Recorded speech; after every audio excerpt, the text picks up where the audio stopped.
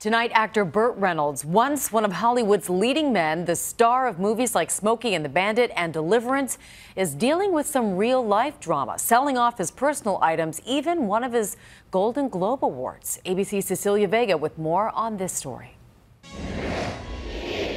Come on, Trigger! Don't let me down now! You've seen his movies. I got me some serious trouble here, son! You've definitely seen his stash. But we've never seen Burt Reynolds quite like this. He's putting more than 600 personal items on the auction block, revealing a life, well, fit for the 70s and 80s sex symbol that he was.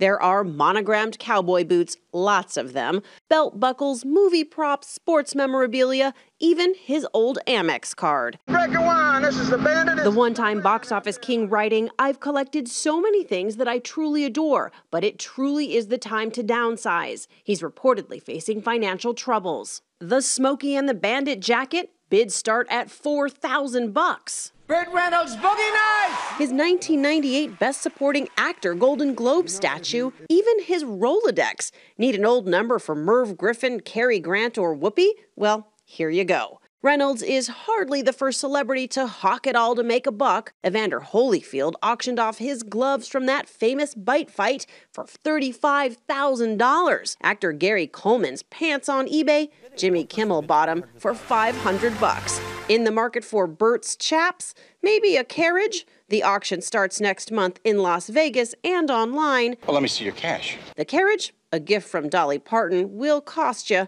The starting bid, $3,000. Cecilia Vega, ABC News, San Francisco.